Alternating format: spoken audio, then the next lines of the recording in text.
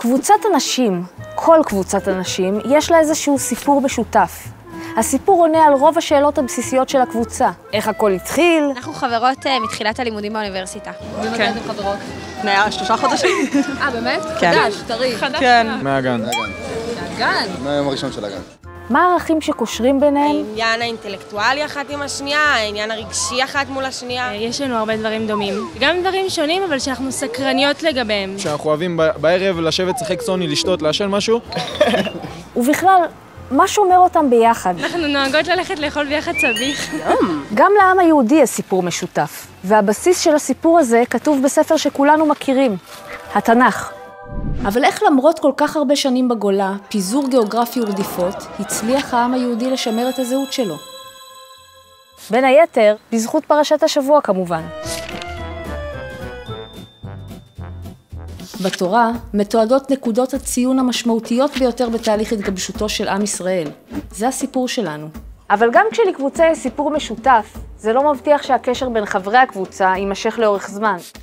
בדרך צצים הרבה מאוד קשיים. אנשים מתפזרים למקומות שונים, מפתחים תחומי עניין נפרדים, והזמן עושה את שלו.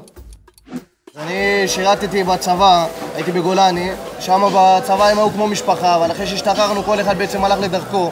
הקשיים הללו לא פסחו גם על העם היהודי. למשל, בשנת 586 לפני הספירה, עם חורבן הבית הראשון ויציאת העם לגלות, נוצר הצורך לאחד ולחזק את העם שהיה מפוזר בארץ ובתפוצות. אז קם יהודי חכם, עזרא הסופר שמו, שחי בבבל ועלה לירושלים בימי שיבת ציון. עזרא הביא הברקה גאונית. הדרך הכי טובה לחזק ולשמר את הזהות של העם היהודי היא קריאה חוזרת בתורה. כלומר, למצוא מקום וזמן קבועים לקרוא יחד את הסיפור המשותף.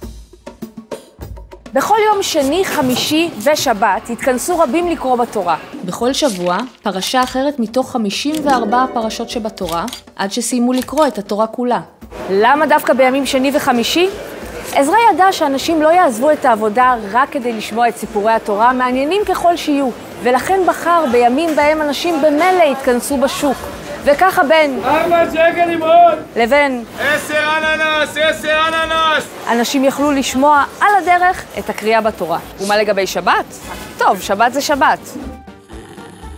את הפרשה הראשונה, פרשת בראשית, מתחילים לקרוא בשמחת תורה.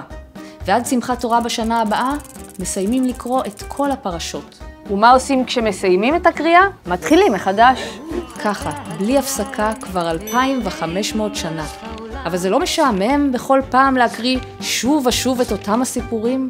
אמנם הסיפורים לא משתנים, אבל אנחנו משתנים. משנה לשנה אנחנו עוברים חוויות שונות, מתפתחים, ובכל פעם מחדש קוראים את הסיפור בדרך אחרת, ומוצאים בו נקודות הזדהות אחרות.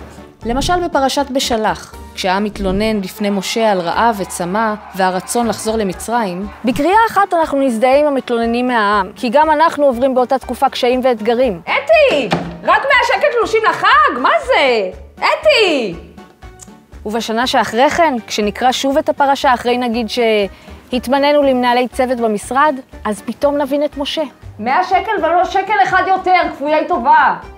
לא, אני אומרת לך, אתי, הם פשוט חוצפנים חבל על הזמן.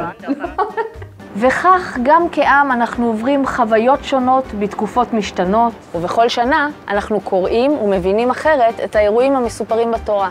העובדה שבכל שבוע, כבר 2500 שנה, קהילות רבות מתכנסות כדי לקרוא את אותן הפרשות, יוצרת מכנה משותף לשיח ולחיפוש אחר המשמעות של פרשת השבוע בחיים שלנו, בזמן הזה ובמקום הזה.